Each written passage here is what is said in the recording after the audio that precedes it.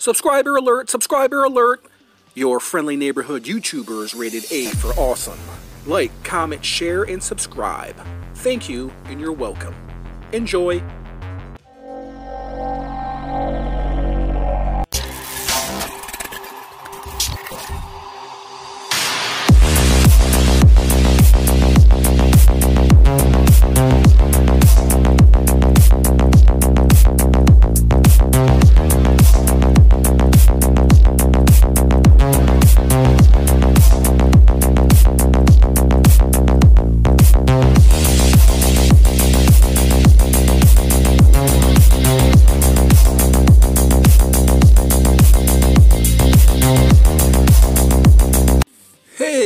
What's up, everyone? Welcome back to the show. It's your friendly neighborhood YouTuber, guys, and here we are. We are going to be taking a look at Heavy Metal Fakk 2 Dr. E Chiona.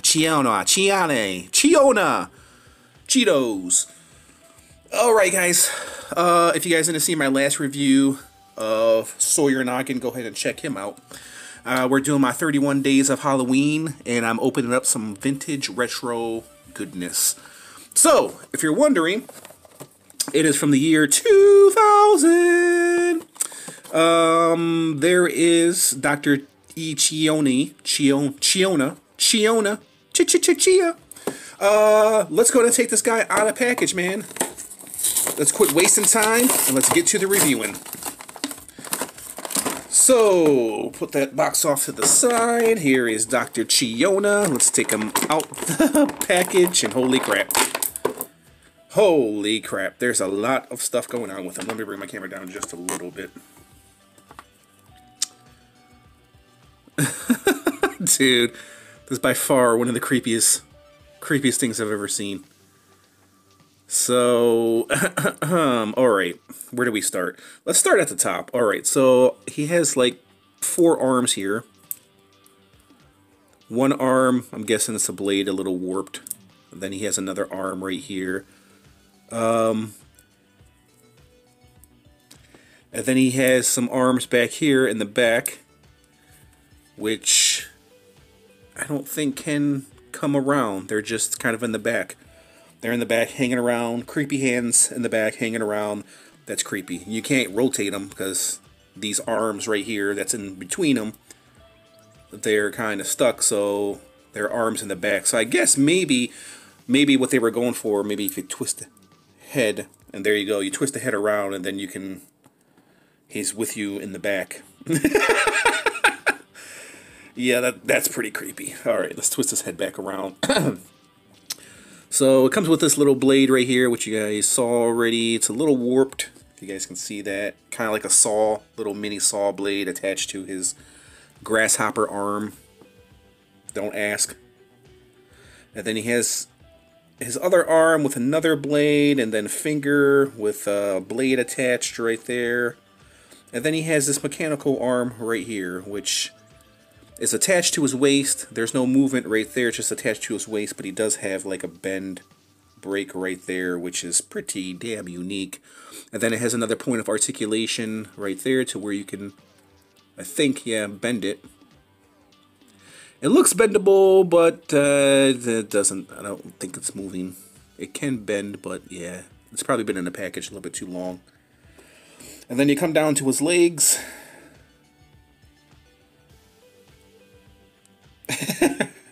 Dude. And then, yeah, right there you can see he has this mechanical piece right here, and he has like a skeleton bone. Kind of like a robot thing. No movement, no articulation at the ankles. Right here. This is what happens when you have too many donuts. And then legs do kick out that much, speaking of legs, and they do kick back that much, that one. That much. Kind of reminds me of a creepy Earthworm Jim character, doesn't he? So there's his head right there. Same thing with Sawyer Noggin. I've noticed there's another mouthpiece right there to keep these creatures quiet. Let me know, guys. I don't think I've ever played. This is based on the game, right? Or is this based on the was it a movie? Was it a movie? I don't think I've ever seen Heavy Metal Fakk 2. I remember seeing the original one, but I can't really recall the game or the movie. If you guys know, let me know.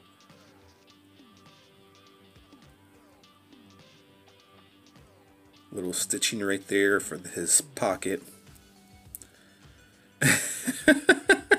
Dude. Yeah, this is creepy.